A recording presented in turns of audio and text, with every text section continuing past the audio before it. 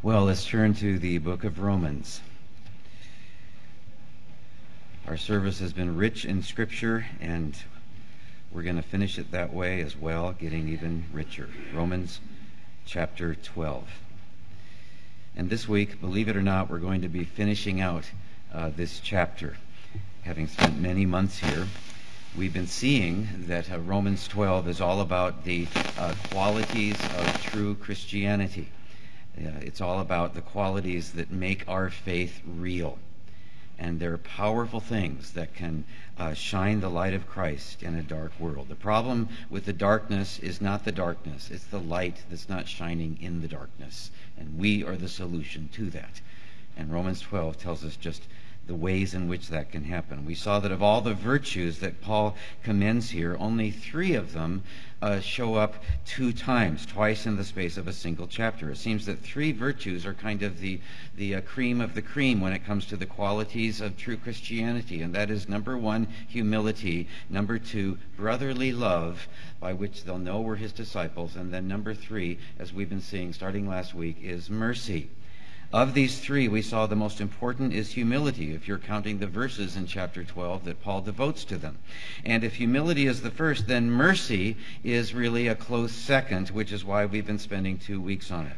Paul devotes 7 verses to humility and then fully 6 to mercy, starting in verse 14, where he says, "Bless those who bless you, bless and curse not." And then he picks it up again in verse 17, where he says, "Never pay back evil for evil to anyone. Respect what is right in the sight of all men. If possible, so far as it depends on you, be at peace with all men. Never take your own revenge, beloved, but leave room for the wrath of God, for it is written, 'Vengeance is mine, I will repay,' says the Lord. But if your enemy is hungry, feed him, and if he is thirsty, give him a drink. For in so doing you will heap burning coals upon his head." And then he sums it up. "Do not be overcome with evil, but overcome evil with good." Last week we saw that God says, "I will repay evil." That we don't dare take up the sword because it's a hara-kiri sword of vengeance that always turns on ourselves. Bitterness is a poison pill that we swallow to get back at the other person. Never do that, he says. This week we'll say, you don't repay evil. You repay evil with good. Last week we focused on the warning, and that is this: never take your own revenge. Never ever pay back evil for evil to anyone, for vengeance is mine, says the Lord. We saw that sweet revenge is a bitter pill to swallow. That we saw all the ways in which God takes revenge. God is a God of justice who brings back our deeds on our own head. And he does that in his mercy to wake us up and to discipline us. He takes care of all of that. It's all through the Scriptures. Some powerful teaching there. That's the warning. Don't try to do that yourself. This week we'll focus on the wisdom. A truly otherworldly wisdom. And that is, reading again, verse 17, "Never pay back evil for evil to anyone. Respect what is right in the sight of all men." Let's start to unpack this. "If possible, so far as depends on you, be at peace with all men." Now, to begin with, what he's saying here is this: never pay back evil for evil, but by the way, first, don't bring it on yourself. Don't invite evil against yourself and then blame them for doing it. If you're going to be persecuted, he's saying, let it be because you're saintly, not just because you're fleshly or stubborn or stupid. Paul's saying, let's get that straight before we go any further. For goodness sake, and here it is, respect what is right in the sight of all men, and go trampling over that. That is, don't go around needlessly stepping on toes. Don't be a bull in a china closet. Don't get everyone mad at you and then come crying to me as though you're the victim. Some people need to hear this. Respect what is right in the sight of all men.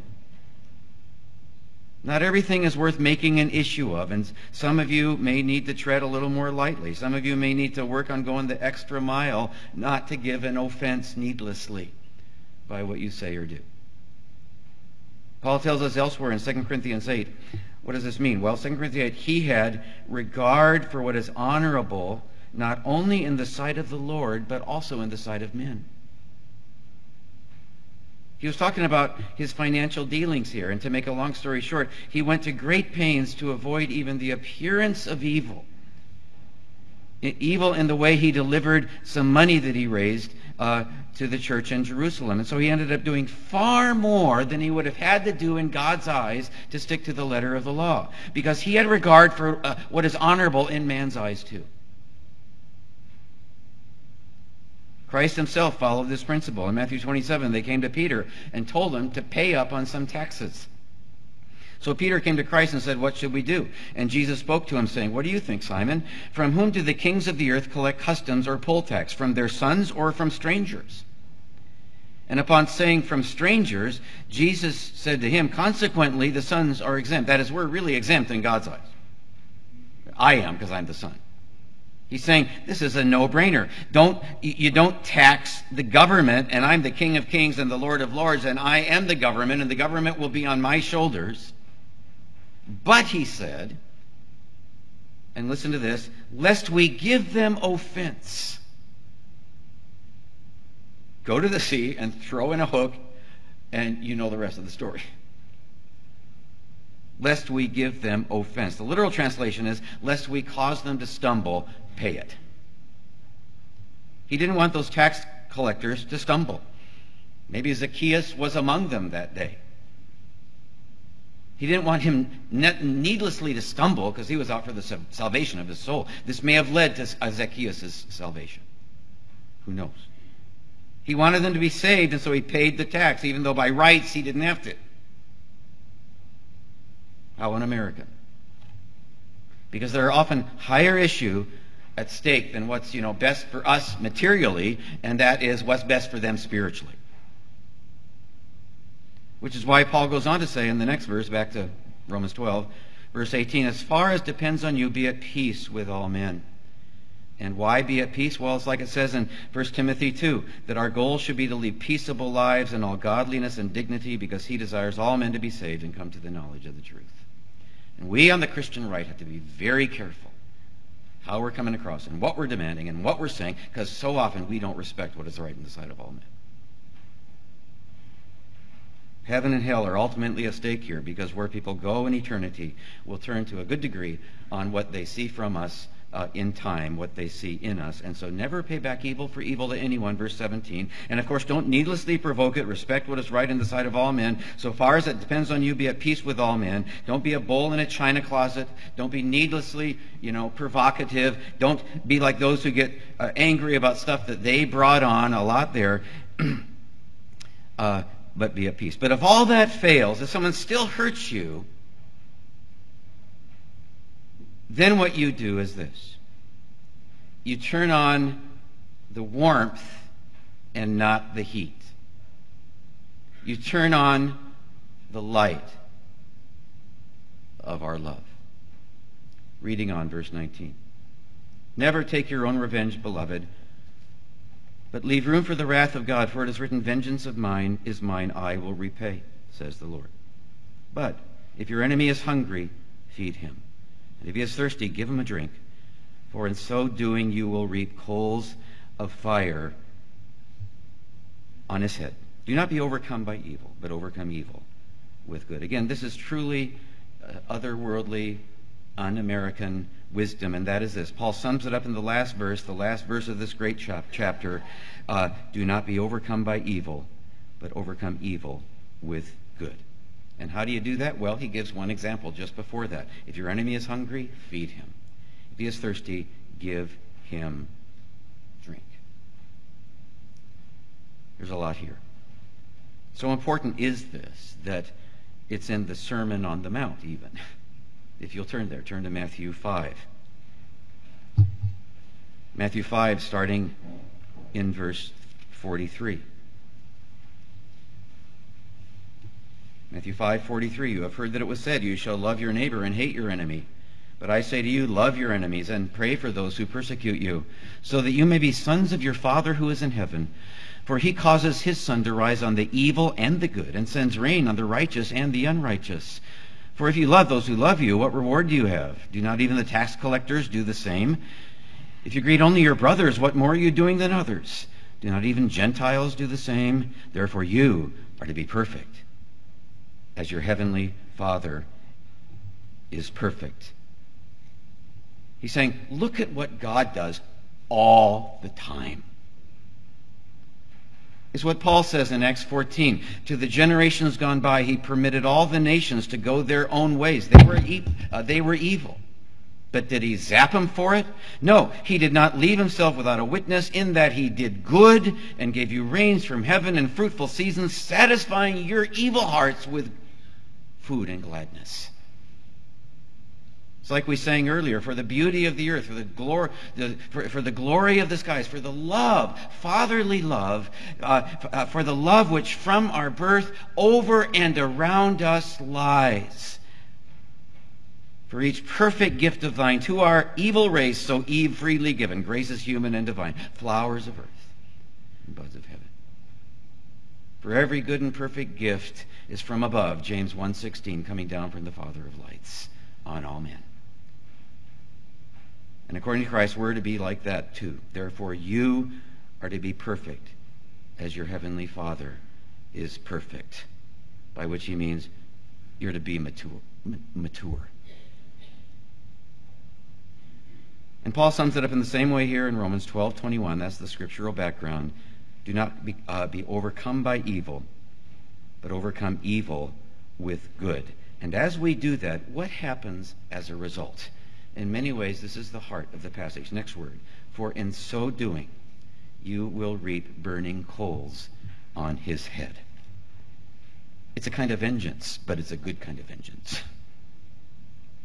The idea of burning coals is that you'll, as we all know, bring conviction onto them, and purification, and maybe ultimately redemption. You'll free them to become better persons. Might not happen right away, but the idea is that more often than not, in extending mercy, that mercy which comes from the Father in heaven through the Spirit of Christ in us is a powerful thing. That mercy burns away their propensity to evil. As they burn with conviction, we heal them. It's that you'll change them for good when you forgive them. You'll change the world for good. The church can change the world for good, just like Christ did.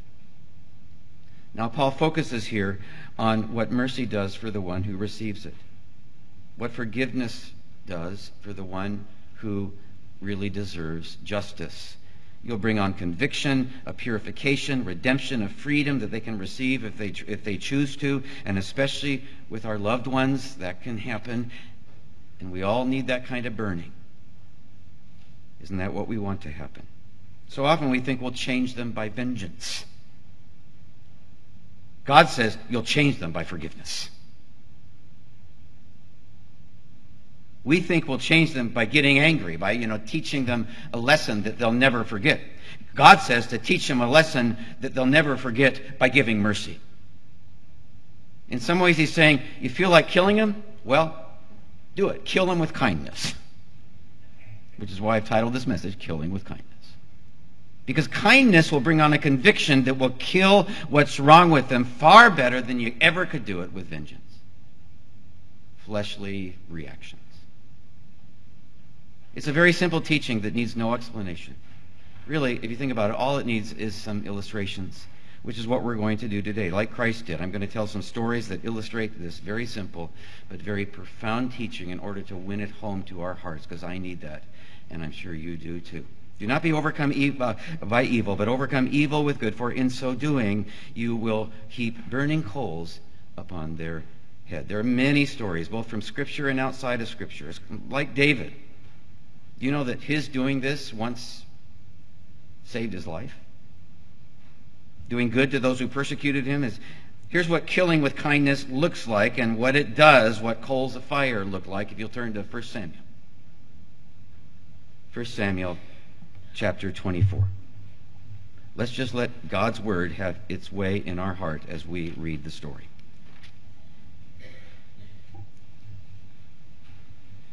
Now when Saul returned from pursuing the Philistines, he was told, saying, Behold, David is in the wilderness of En-Gedi.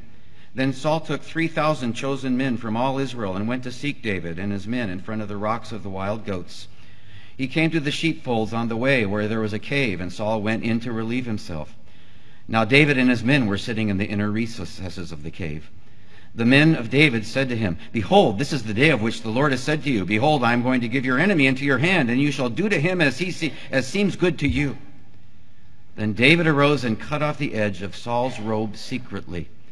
It came about afterwards that David's conscience bothered him because he had cut off the edge of Saul's robe of the Lord's anointed.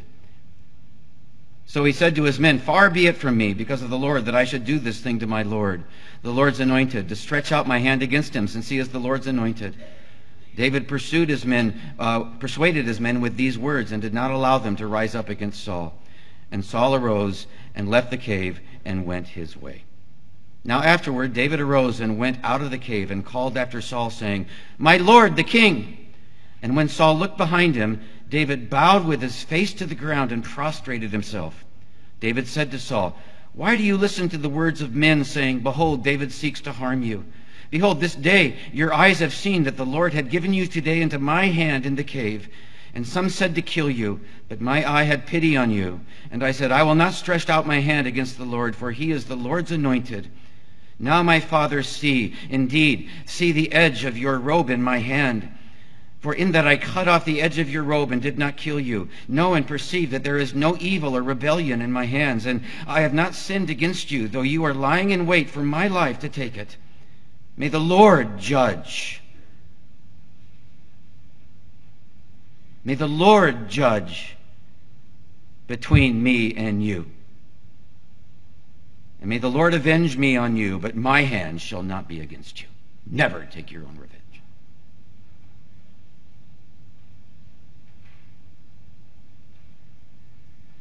As the proverb of the ancients says, out of the wicked comes forth wickedness, but my hand shall not be against you. After whom has the Lord of Israel, the King of Israel, come out? Whom are you pursuing? A dead dog? A single flea? The Lord therefore judge and decide between me and you, and may he see and plead my cause and deliver me from your hand. This is our passage in Romans 12, perfectly fleshed out. When David had finished speaking these words to Saul, Saul said, "Is this your voice, my son David?" Then Saul lifted his voice and wept, burning coals. He said to David, "You are more righteous than I, for you have dealt well with me while I have dealt wickedly with you. You have declared today that you have done good to me for my evil. That the Lord has delivered me into your hand, yet you did not kill me. For if a man finds his enemy, will he let him go away safely? May the Lord therefore reward you with good in return for what you have done to me this day. Now therefore, behold, I know that you will surely be king." The power, the illuminating power, the transforming power of repaying evil with good. I know that now, Saul said. "And that the kingdom of Israel will be established in your hand. So now swear to me by the Lord that you will not cut off my descendants after me, and that you will not destroy my name from my father's household." David, he did another good deed. David swore it to Saul. And Saul went to his home, but David and his men went up to the stronghold. Coals of fire. Many examples. Maybe you've been abandoned by a loved one, or by a friend, or by many friends. What do you do then? Especially when they come home. Each situation is unique, and God will have to guide you, but here's the most relevant scripture that I know of. In some ways, no message on forgiveness would be complete without this passage in Luke 15, if you'll turn there. Luke 15, starting in verse 11.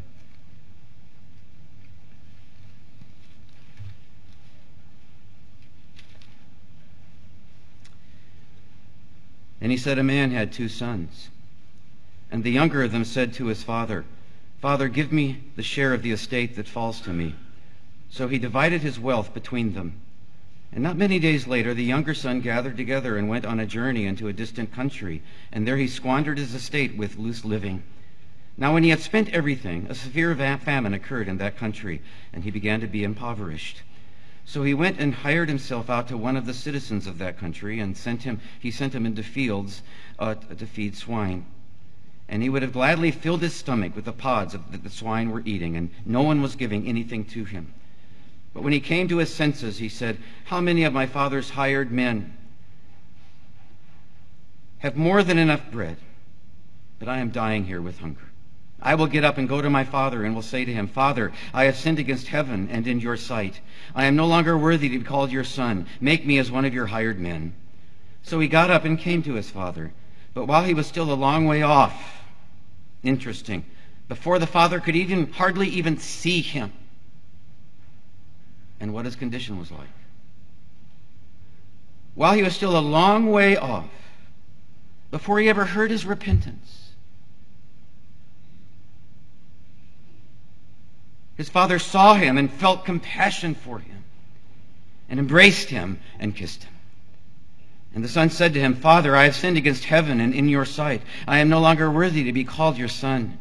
But the father said to his slaves, "Quickly bring out the best robe and put it on him, and put a ring on his hand and sandals on his feet, and bring out the fatted calf and kill it, and let us eat and celebrate. For this son of mine was dead and has come to life again, and he was lost and has been found." And they began to celebrate. Now his older son was in the field, and when he came and approached the house, he heard music and dancing, and he summoned one of the servants and began inquiring what these things could be. And he said to him, "Your brother has come, and your father has killed the fattened calf because he has received him back safe and sound." But he became angry, and he was not willing to go in. And his father came out and began pleading with him. But he answered and said to his father, "Look, for so many years I have been serving you, and I have never neglected a command of yours, and never have you ever given me a young goat so that I might celebrate with my friends. But when this son of yours came, who has devoured your wealth with prostitutes, you killed the fatted calf for him." And he said to him, "Son, you have always been with me, and all that is mine is yours. But we had to celebrate and rejoice, for this brother of yours was dead and has begun to live, and he was lost and has been found." So who are you like? The father or the brother? But they abandoned the family, and I stayed faithful. At the very least, they should repent. But while he was still a long way off, his father saw him and felt compassion on him and ran and embraced him and kissed him. The idea being, long before he could really see him, much less hear him, he felt compassion for him. Long before his son would ask forgiveness from him, he felt compassion for him and welcomed him home. He didn't just tolerate him. He embraced him and celebrated him. And you can be sure that that added coals of fire to his confession, and it went far deeper, and his redemption was far greater.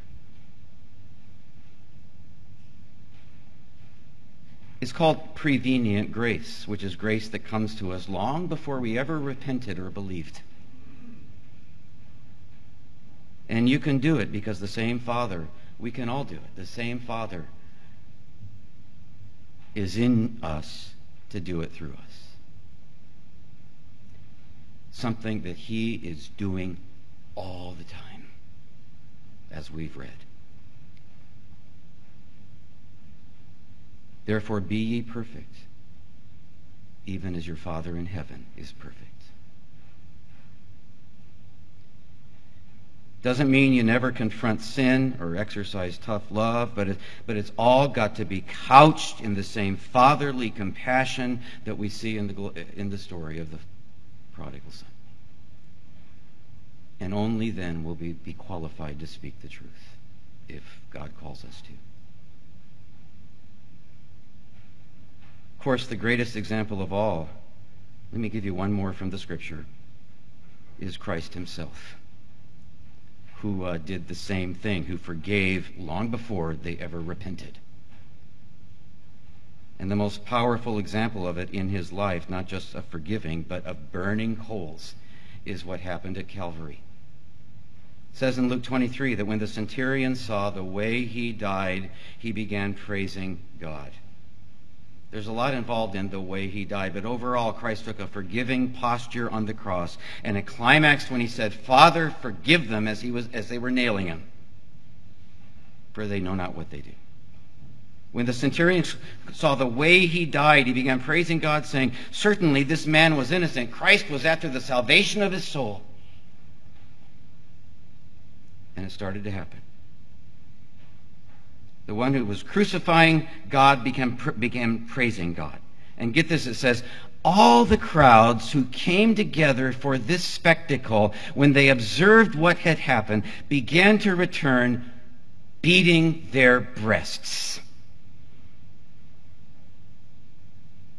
They went from berating him to beating their breasts, thanks to the burning coals of his forgiving words.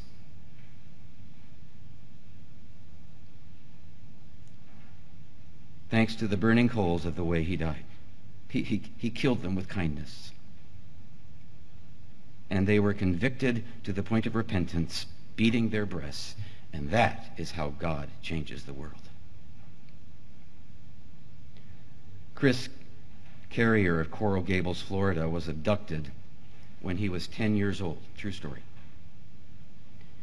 His kidnapper was angry with the boy's family for some reason, and so he kidnapped their son, and he burned him with cigarettes.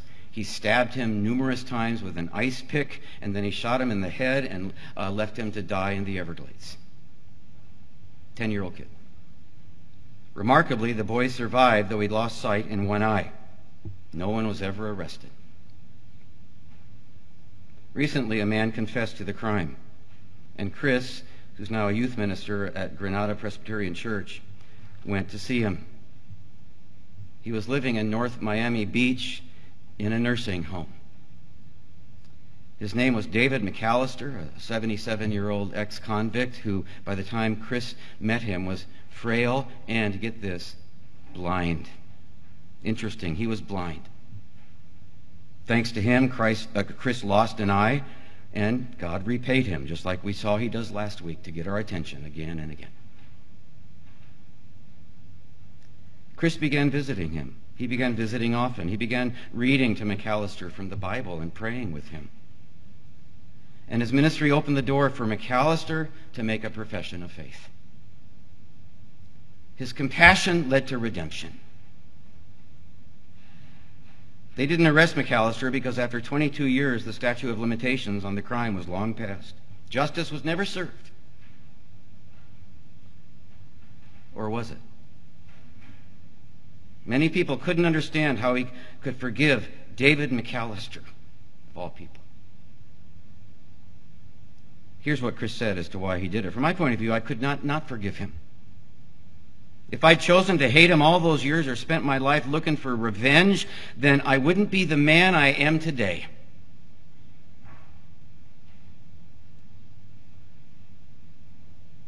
The man my wife and children love. The man God has helped me to be.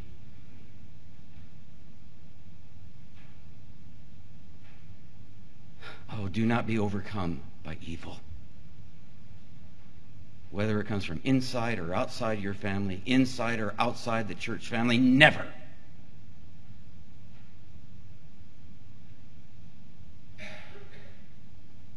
Be overcome by evil, but overcome evil with good. If your enemy is hungry, feed him. If he is thirsty, give him drink.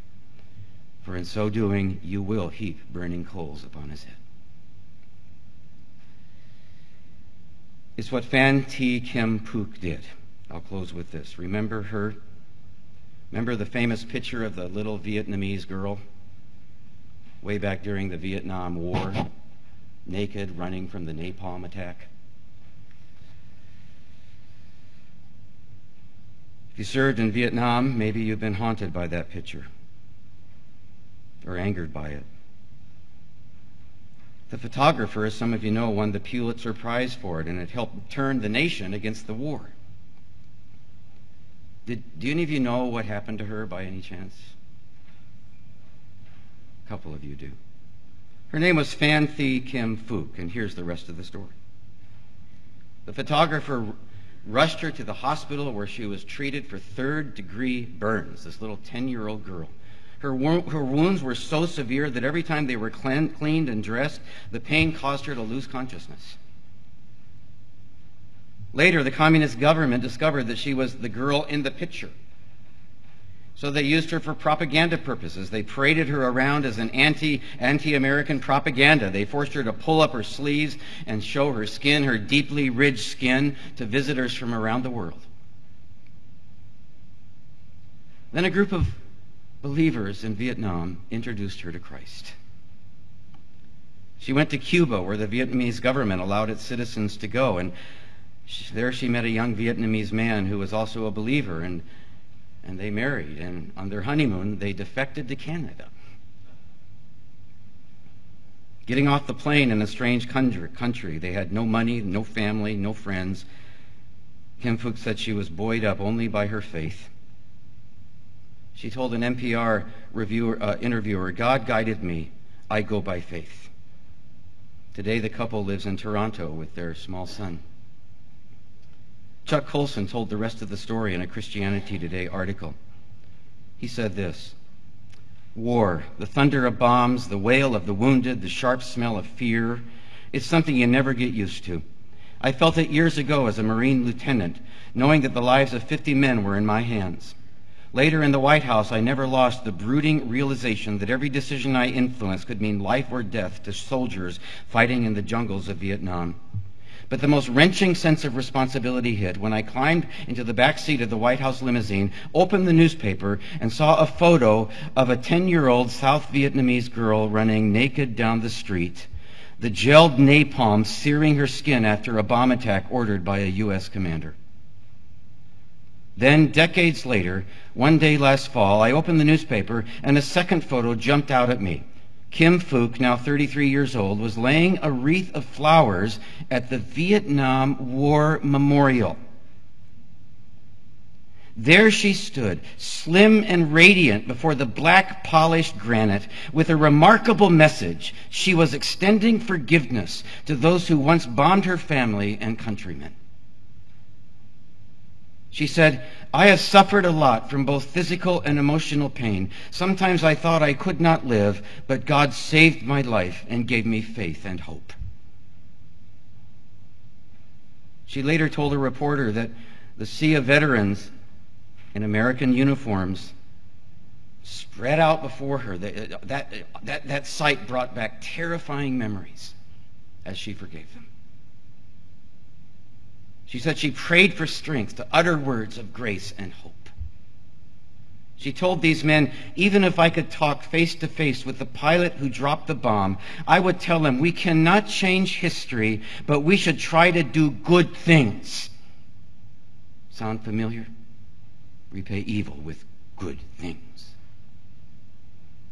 We should try to do good things for the present and the future to promote peace.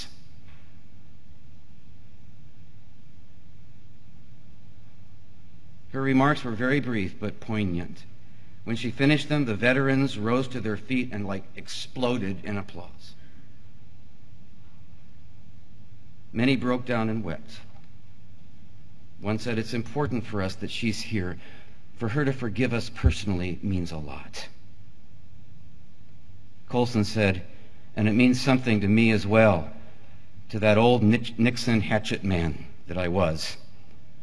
The frail South Vietnamese woman, once so powerless, reached out across the years, as it were, to the men who once held so much worldly power and spoke words of forgiveness and reconciliation.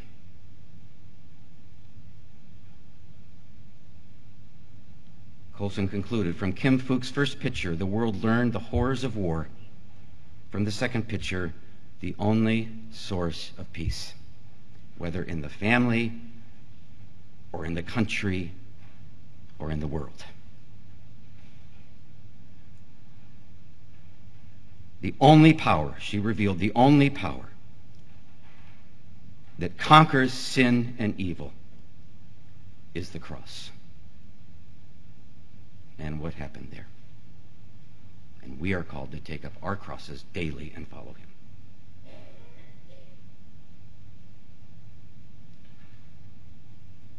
Even that's not the end of the story. Kim and her husband had a secret dream of attending a Bible college someday.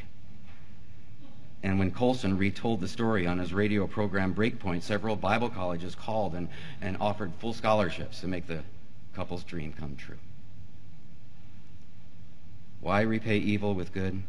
Well, because of what it does for them and because of what it will do for you. Paul has both in mind, as does our Father in heaven. What do you do when they abandon you? We cannot change history, but we should try to do good things for the present and the future, she said, to promote peace. Which is just what Paul is saying. And it's just what God the Father and God the Son has been doing and is doing to this day. And it starts right here with one another, through the mercy that has got to be at the heart of a truly caring community. Therefore, Paul said in Galatians 6, let us do good, let us do this to all men, but especially to what? To those who are of the household of faith. Just like he does.